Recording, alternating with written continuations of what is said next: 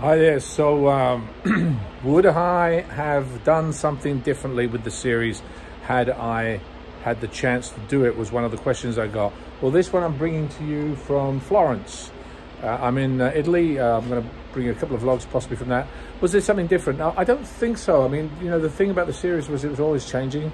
I would have liked to have possibly kept on with some of the storylines a little more.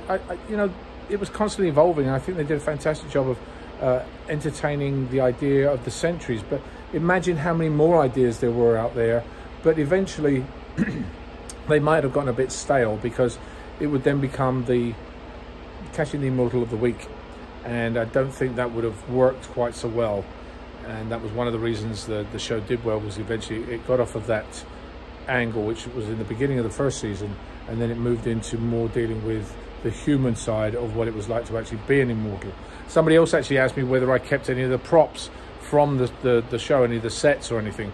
No, I have the swords. I have the jacket, which is the jacket you probably saw me wearing, that had all the different tags on them. They had all the different years tags of year 1, year 2, year 3, 4, 5.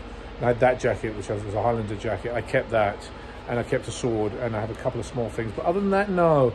I mean, I have the photos; those are the memories, and I think the other memories, you know, I keep are the people that I met, and I think those are the memories I think that are important.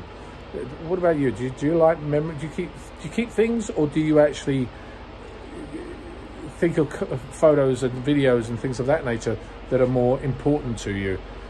What's your thought?